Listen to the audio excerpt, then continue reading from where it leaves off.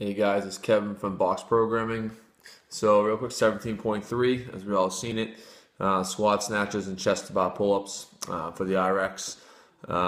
We've been practicing, once again, it's another typical gymnastics fatigue training, another big grip one, even compared to the last one with the dumbbell cleans, dumbbell walking, front rack lunges, and the bar muscle ups, a lot more grip. If we redid this one a couple times, if you ripped from the previous workout, we'll take care of those hands over the next couple of days. If you're not going to do it on Friday, if you don't think on Friday, wait till Saturday. If you need to, take care of those hands, take care of those hands.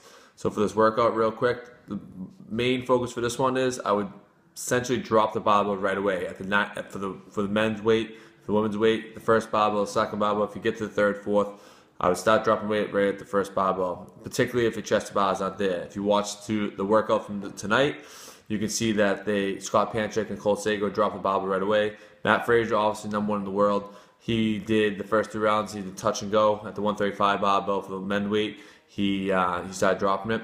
I would suggest for most people to drop that barbell right away. Save your grip. Chest bar pull-ups go up. They're going up in repetitions. It doesn't seem like that much, whatever, but as you get into it, you get into 60, 70, 80, 90 chest bar pull-ups if you get that far. Weight's going to be obviously a limiting factor for a lot of people as well as we get higher for the RX division, even for the scaled.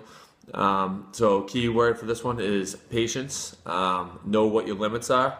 Don't try to go crazy with chest out pulls because you don't want to rip your hands. Because if you rip your hands, it's going to be hard to grip that barbell for the snatch. So the advice would be patient, drop the barbell right away, take your time.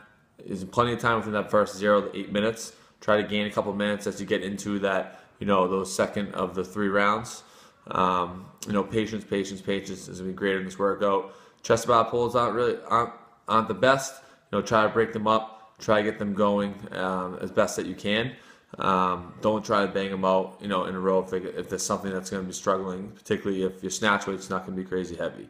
So patience within the chest bar pull-ups, patience within the snatches. Break up the snatches, break up the chest bar pull-ups to what your ability level is at, and we'll go from there. Let's get it.